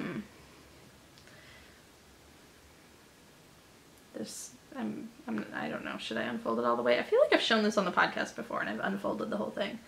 Anyway, it's massive. It's huge. This is one of 2 bats that I bought from her recently. And so, this is number 3. You can call this Siobhan's Crafts. By the way, that's Siobhan, I think. You can call this the bat because it's the only one that's in a bat form, whereas the other 2 are combed top. You can call it the sparkly one, whatever you want. Vote for your preferred one for me to spin next, and I will start spinning whichever that one ends up being on my wheel after I finished a little bit on those 2 spindles. So, yeah. And the winner will be drawn on next week's podcast. So just comment below, or next week, 2 weeks from now, the next podcast. Let me pull my phone and my notebook and everything out of this box. So there are a few things in here that are not part of my WIP accountability thing, because I just threw them in here on the way into this room. So some of these are WIPs that I just needed to bring their project bags back in here because they are not WIPs that I intend to finish by the end of the year. And that is a key distinction in this process. So I'm going to quickly just hang some of those. off of here. There are WIPs that have just kind of been in various places around the house, and I wanted to bring them in here and store them away properly, give them a nice home until I am ready to work on them again. And as you can see, there are several. So let me finish pulling these. I had my phone over here for a reason. There is a list on my phone. I use the Keep app. It's called Keep Notes. Right there, it's got the little yellow icon. Maybe it'll focus, maybe it won't. It's a little yellow icon that has a little light bulb, and it's called Keep Notes. And I have a list of my priority things to finish. So let me quickly make sure that I know. Okay, this is not one that is on my priority list for the year.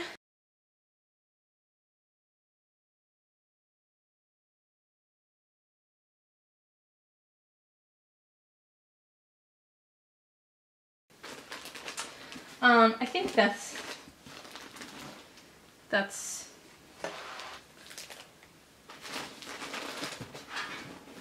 okay. So this box used to live underneath in my winding station. There's a little shelf at the bottom. This is a Finvard, by the way, F-I-N-N-V-A-R-D from IKEA.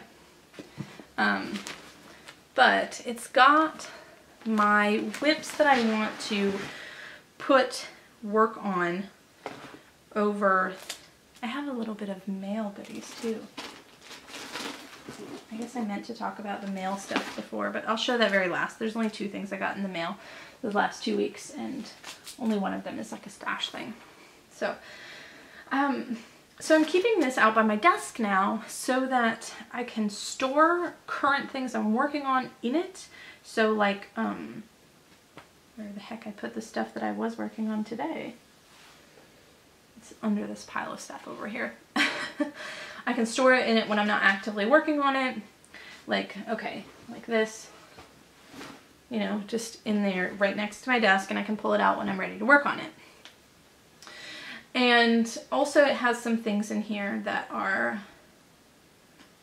kind of WIPs that I haven't been actively working on, but I want to work on over the year. Also, please excuse, my hair is supposed to be kind of this blue that's down here, and it fades out really a lot. So I realize it looks uneven.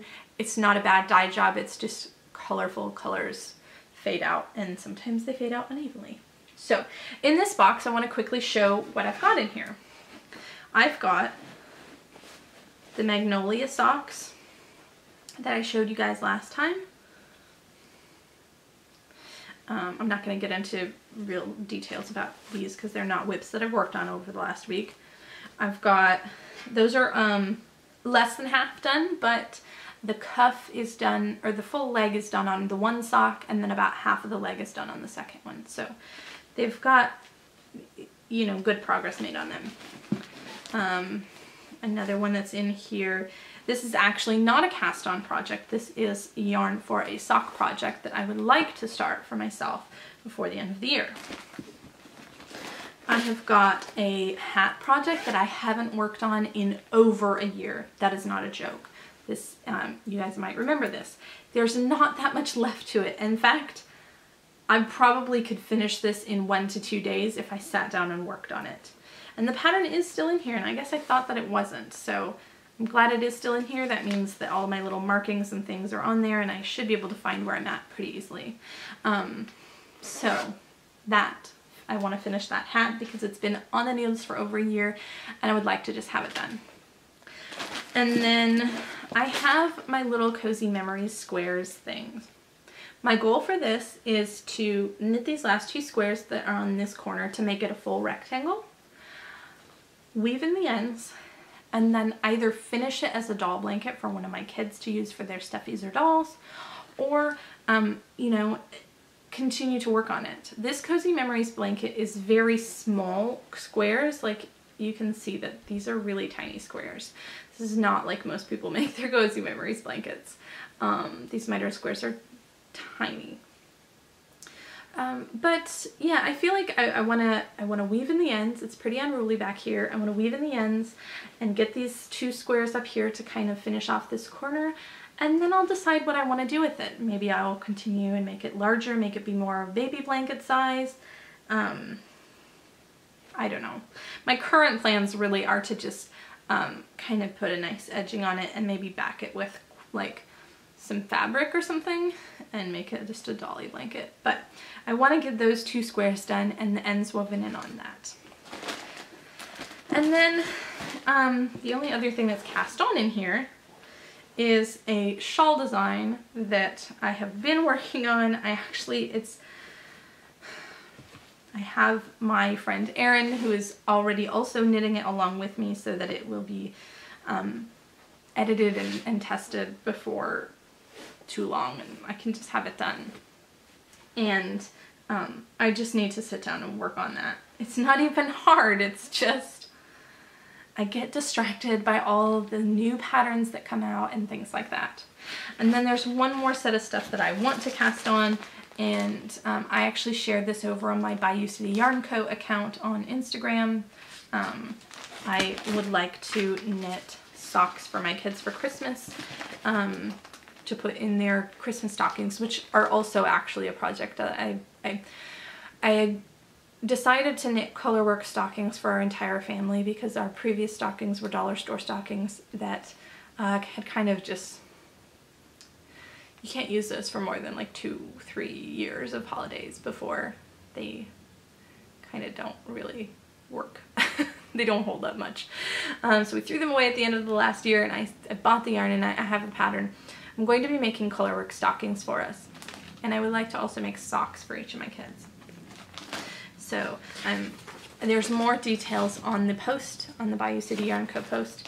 It's got this pattern in the first photo, but it's like 3 photos in that post. I'm going to be making the Moto socks. These are all by Mara Catherine Briner, which is Orange Knits. She also wrote How I Roll, Rose City Rollers, and the Jelly Roll sock patterns. Anyway, so Moto, which you can't really see on the printed version of this anyway. You can't really see what the sock looks like, but that kind of gives you a good idea of how that pattern looks. There. So I'm going to be making that out of this color. I bought these a while back actually because they're all DK weight and I knew I would like them. The after school socks I'm going to make for my older daughter.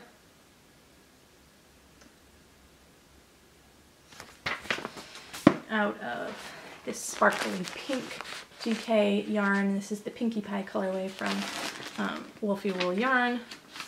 And then the Playing Favorites, kind of the core pattern of this for my youngest.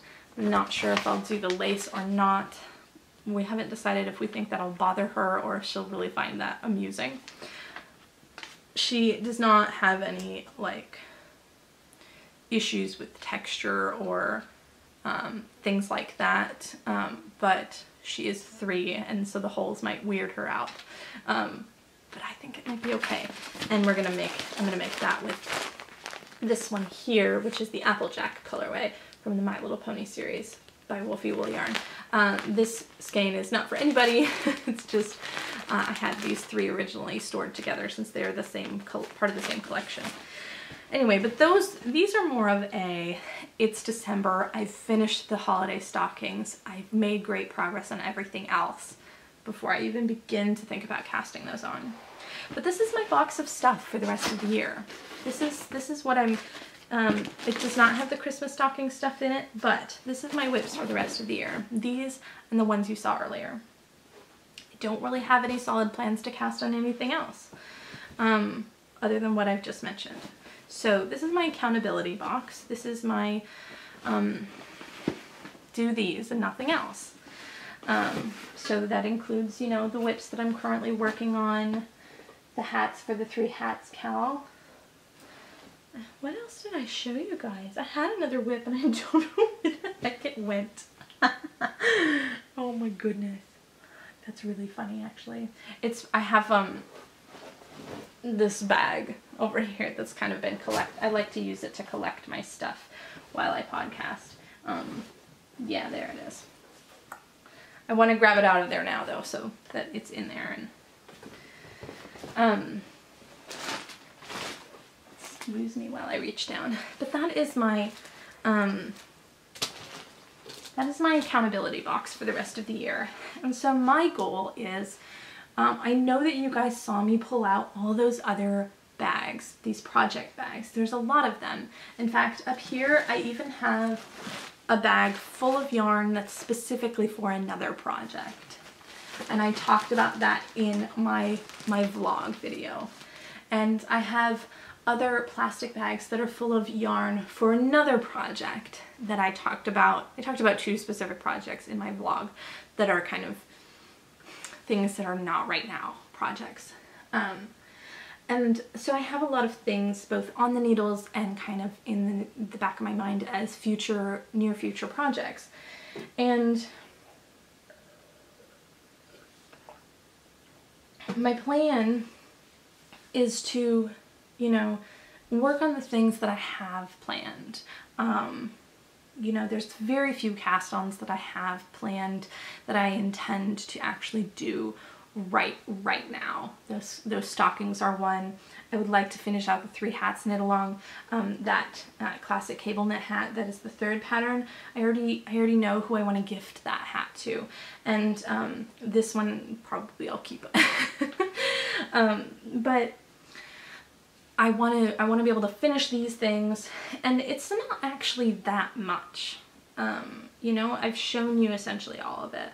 It's not that much. The thing is, I get so, and I don't know if you guys feel this way too, but even though there are some of us who are okay with having lots of things on the needles at one time, there is a point for, I think, all of us that we start to feel ashamed of the number of WIPs we have, or if not ashamed, we might start to feel kind of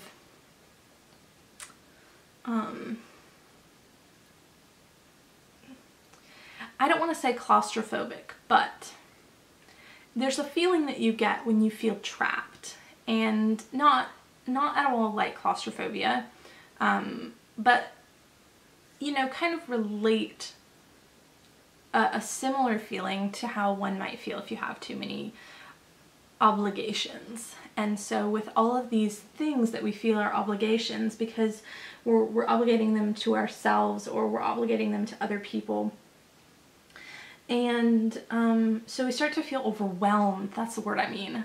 We feel really overwhelmed. And so I've been feeling that way about my WIPs lately. And so when you get overwhelmed about your projects, you get to a point where you kind of don't want to work on any of them. And so that's where things like cast-on-itis comes from, where you're bored of the current projects. But you have to take that to another level when you already have enough WIPs to work on. And there is this, you know, you could just frog it if you're not happy with your work. Why? And you're not working on it, just frog it. But for me, I think all of these projects I want to finish still. I'm not afraid of frogging things. So when it comes to a point where I've contented myself with the fact that I won't finish something, I will pull it out. And I have done that. In fact, I did that quite recently with the Rivulus shawl that you guys may have seen me working on through up until this probably June, maybe July. And I finally pulled that out because while I really loved the pattern and I really would have loved the finished object, I was to a point with it where I knew that I was not going to finish it. And so all of these, I still feel like I'm at a place with them where I want to finish them. And some of them are actually designs, like probably half of these ones that I put over here, kind of back burner stuff, they're designs. So I don't want to overwhelm myself. I keep rubbing up against my mannequin here. I need a name for her. Maybe we'll do another giveaway for naming her, but not this time. Save your ideas. So I want to feel happy and content with my projects again. So what I have decided essentially is to pull out the projects that I am most excited about finishing sooner. Pull out the projects that I feel have a legitimate deadline to them that might even be self-imposed, but I had a better reason for imposing that deadline on myself than some of the other ones. And pull them out and make a manageable goal. So I mean, let's face it, my goal is to finish all of this in the next 2 months. But let me just be real with myself, because if I make my goal too big, it's not manageable, it's not really reachable, and that is not the point of setting goals. Setting goals is to set manageable goals.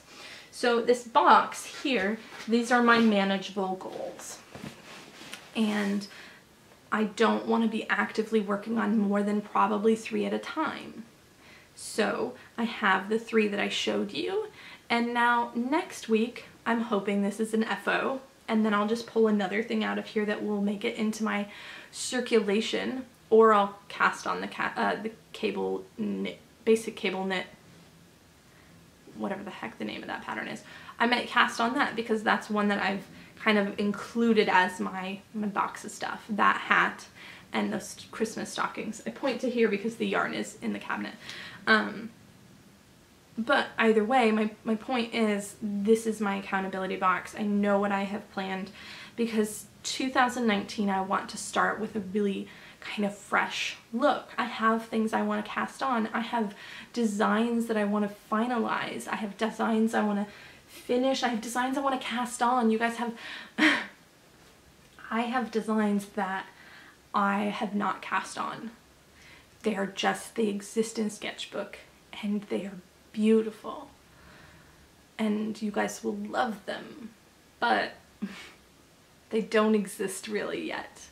And I feel grateful for the fact that I have the ability to visualize and create something and maybe even write out almost the entire pattern without actually ever putting yarn on needles. But I also still enjoy the process as a designer of putting the yarn on the needles and knitting the sample and kind of tweaking it as I go and pulling out if something isn't working. And you know, I don't know if you know, but that's how it is for me. And so this is my accountability box. This is my box.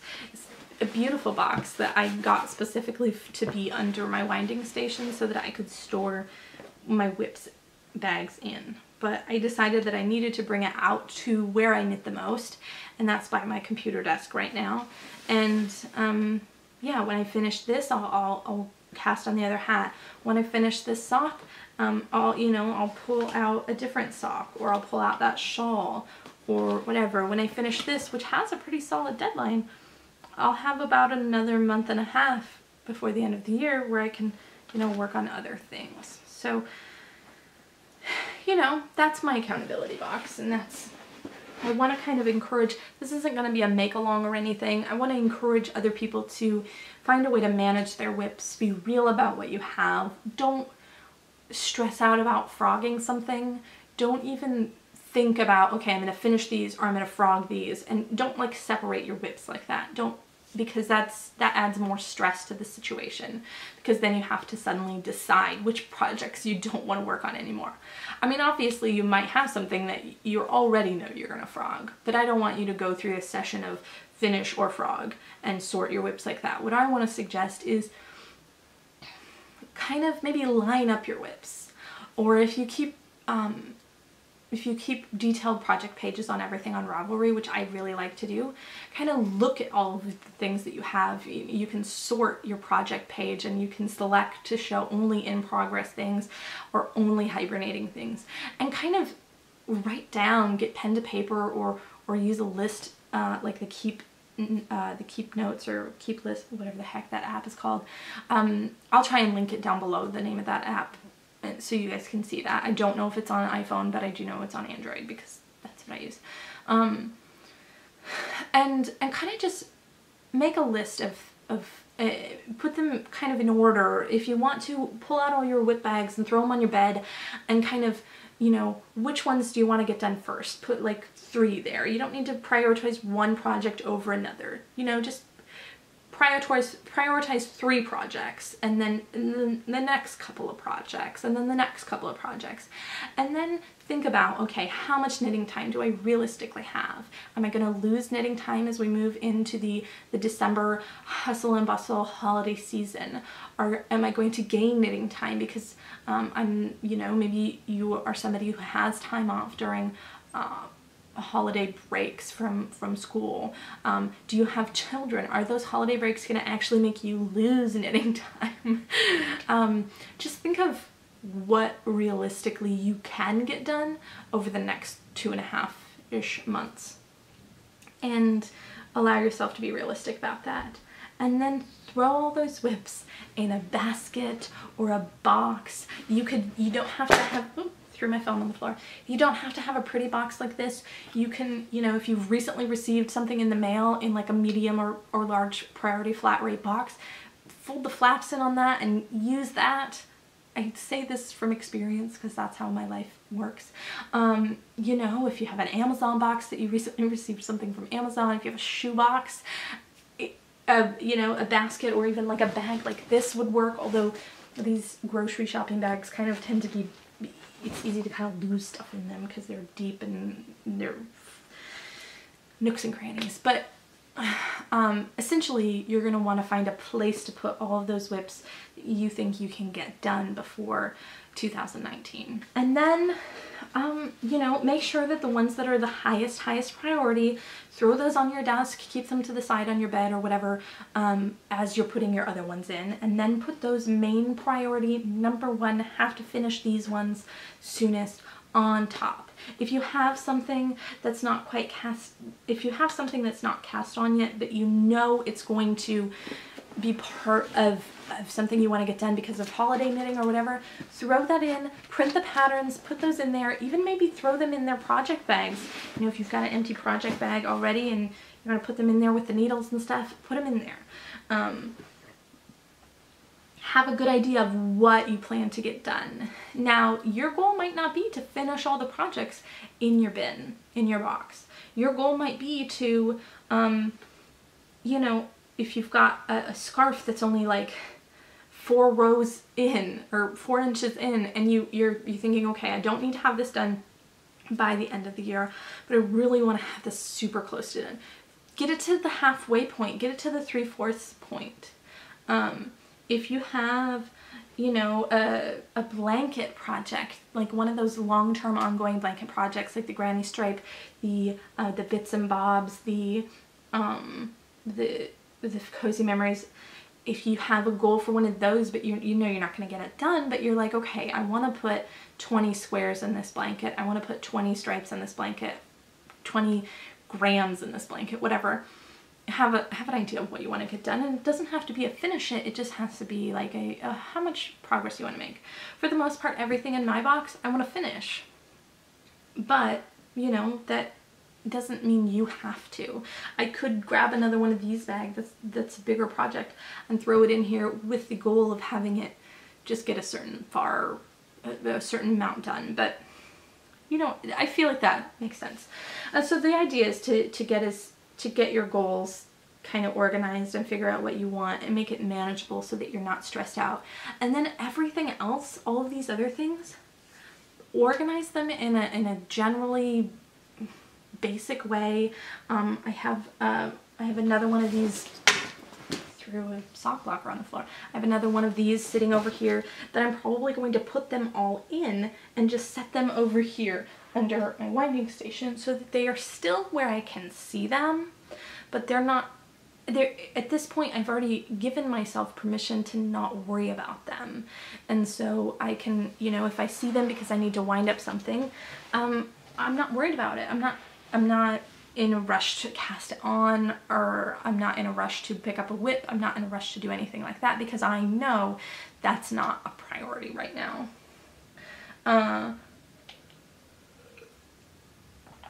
Give yourself permission to cheat. Give yourself permission to go, okay, I've turned the heel on this sock. I'm not finding myself picking it up. It's not giving me life. It's not giving me enjoyment. And, you know, be honest with yourself. Will it truly be okay with you if you set it aside till next year? Or, you know, do you really, really, really want to get it done?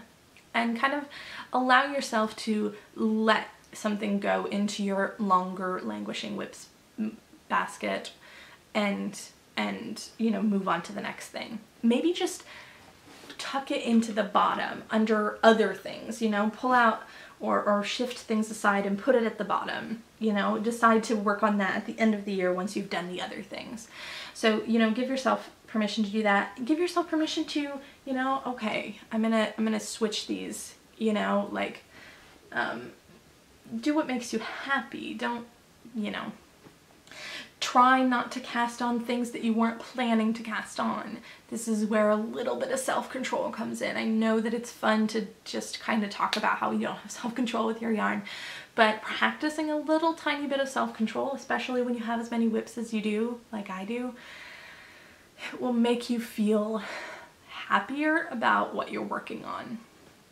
So try not to cast on things that you weren't planning to. If you get a little bit of cast-on-itis, look in your box. You probably have something in there that you threw in the yarn in the pattern for. Cast that on. Even though you desperately want to cast on that new Caitlin Hunter pattern, cast on your socks that you put yarn in your box for. That's probably gonna be me. So that's kind of just my goal, and I guess now it's turned into me telling you how to do this along with me and how to kind of free up your knitting anxieties and stuff through the rest of the year. In 2019, we've got lots of things planned. I want to work on some of these. I'm going to give myself permission to cast on certain things. Because, you know, the start of 2019 is the start of new things and the start of, you know, it's your little reset button on life. And at a time where, especially, I mean, I don't want to say especially in the United States, but really worldwide, we're at a time where we feel like we don't have a lot of control over things, and we more and more find ourselves wishing we had a little reset button for certain circumstances. And so this is your knitter's reset button, is the beginning of the year and allowing yourself to, you know, let things carry over into the next year that you're not desperately worried to finish, and finish things that you really genuinely think that you can and want to finish. The last thing before I go, you guys, I have a couple things that I got in the mail today that I really want to show you. The first of them, and I'm pretty sure this is still available, and I want to encourage you to go buy some. This is not my yarn. Lolo Did It is a yarn brand out of, I believe, Nevada. And that's going to blow out and not show it to you. And Lauren has been doing this special Hurricanes colorway every year. And by Hurricanes, I don't mean the hockey team. I mean when our country continues to be hit by massive, massive storms that are devastating. Last year with Hurricane Harvey and Hurricane Irma and Hurricane, oh my goodness, Maria, is that the one that hit Puerto Rico? I just call it the Puerto Rico hurricane because that one was really messed up. She developed a beautiful colorway which is not directly available because it's in this bag that I plan to make something with. And then this year, again, she created this, and what happens is she donates the proceeds of the sales of this colorway to help with hurricane relief. And it's the Helping Hippos colorway. This says Helping Hippos 2018. She might have changed it a little bit from last year, but it's essentially the same colorway. It's got lots of pretty rainbowy colors on this beautiful gray base. And I got this on the plush sock base, which is 75% superwash merino wool, 15% nylon, and 10% tencel. It's 115 grams, 430 yards of fingering weight, 4-ply. So I'm quite excited to make something out of this next year. This is it's a really special colorway to me because last year when Hurricane Harvey came through, there's a video way, way back. If you've watched all my episodes, you'll know, you've seen it, where I show the little care package she actually sent me with a skein of her yarn, and I just thought I was getting a skein of her yarn and like the tape measure that she had produced. But she'd sent me a skein of her yarn and a project bag and some little notions and like a hand balm and just a beautiful little care package. And so I knew this year that I wanted to buy another skein and a different base and just, you know, have something and to contribute this year. And the other thing I received in the mail today, my sample knitter Heather, I actually have two sample knitters named Heather. My sample knitter Heather, who knit me the Gills socks, she finished them and I received them today. And here they are. Ooh, that blows out the camera. I love this colorway. This is the Mermaid Lagoon colorway. And my camera is flashing at me telling me, hey, you have to change my battery. But this is the Gills socks. Oh gosh, I love this pattern. I love it so much on this yarn too. On the Mermaid Lagoon colorway, and the colorway is not going to show accurately at all. This is impossible to photograph, by the way. But she finished those, she sent me those, and then she sent me a little gift. These are pin back buttons that are from Susan's Sweet Squeeze, Totally Adorbs Art. They're from, it's Etsy. On her Etsy is Susan O. Leinik. Susan O-L-E-I-N-I-K.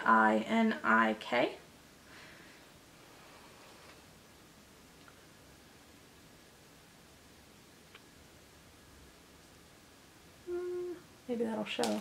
I'm having a really hard time holding that still though.